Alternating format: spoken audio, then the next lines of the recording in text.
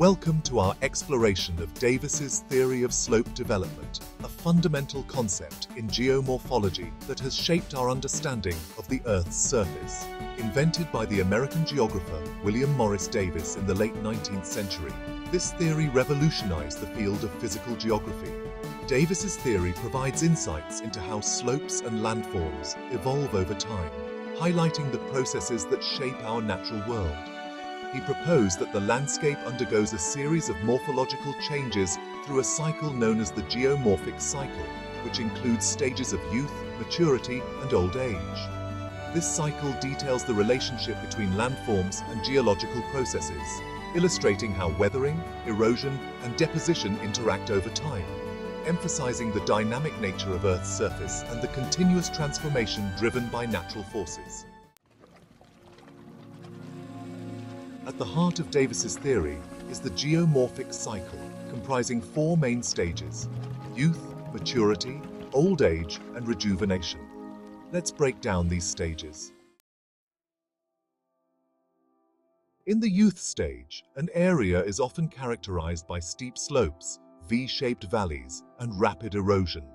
During this stage, streams are vigorous, cutting into the landscape and creating topographical relief.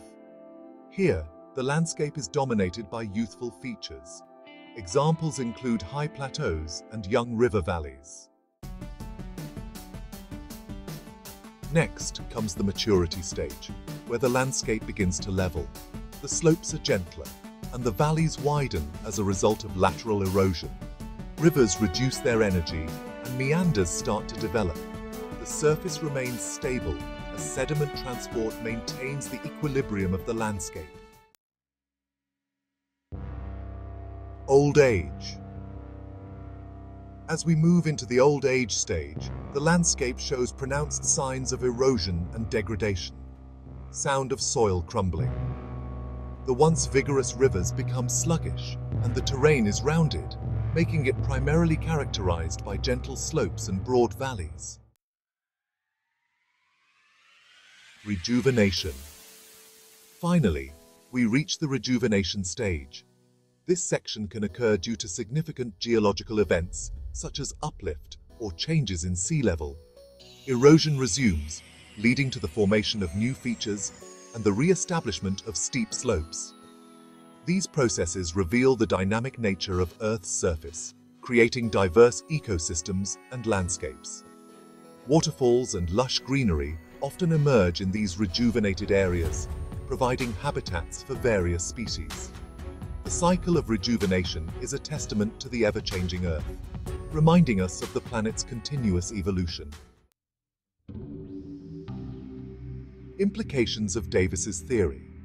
Davis's theory of slope development has profound implications for understanding not only the natural world and its processes, but also for human activities, including agriculture, construction, and urban planning. Land use planning, urban development, and conservation efforts can all benefit from this comprehensive understanding of how landscapes evolve and change over time, adapting to both natural and human influences. Emerging technologies such as remote sensing and GIS are providing unprecedented insights into landform processes. Researchers are now able to analyze data on a global scale, uncovering patterns and anomalies that were previously invisible. This technological advancement is paving the way for more comprehensive models that integrate climatic, tectonic, and human factors. In addition, interdisciplinary approaches are becoming increasingly important. Collaboration between geomorphologists, climate scientists, and urban planners is leading to a more holistic understanding of how landscapes change over time. This synergy is crucial for addressing contemporary challenges, such as climate change and sustainable land use.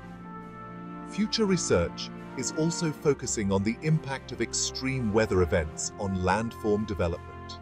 Understanding how floods, hurricanes, and droughts influence geomorphic processes can help us better prepare for and mitigate the effects of these natural disasters. Ultimately, the future of geomorphology holds exciting possibilities. By embracing new technologies and interdisciplinary collaboration, scientists are poised to make groundbreaking discoveries that will deepen our understanding of the Earth's dynamic landscapes. While Davis's theory of slope development originated in the late 19th century, its principles continue to influence modern geomorphology and environmental science. Today, researchers and scientists apply Davis's concepts to understand erosion patterns, predict natural disasters, and manage land resources effectively. For instance, urban planners use these insights to design infrastructures that withstand natural erosion and minimize environmental impact. By understanding the geomorphic cycle, they can predict areas prone to landslides and floods, ensuring safer living environments for communities.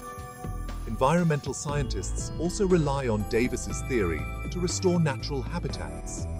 By analyzing the stages of landform development, they can implement strategies to rehabilitate degraded landscapes, promoting biodiversity and ecological balance.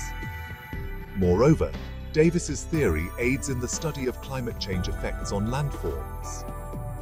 By examining historical and current erosion rates, scientists can better predict future changes and develop adaptation strategies to protect vulnerable regions.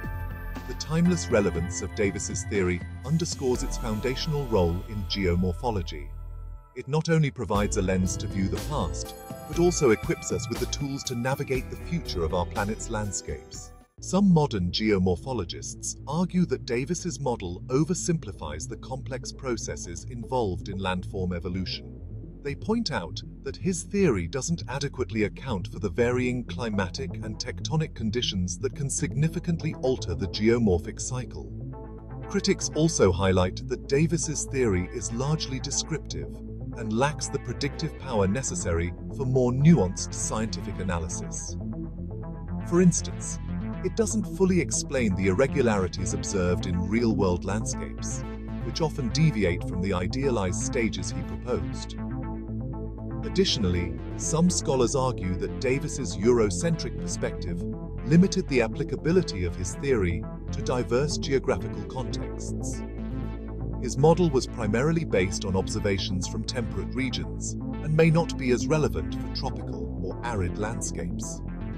Despite these criticisms, it's important to recognize that Davis's theory laid the groundwork for future research in geomorphology. It spurred scientific debate and inspired subsequent theories that have refined our understanding of landform development. Conclusion. In conclusion, Davis's theory of slope development highlights the intricate relationship between geological processes and the evolution of landforms. This theory provides a comprehensive framework for understanding how different forces shape the Earth's surface over time. Understanding these stages enriches our appreciation for the natural world.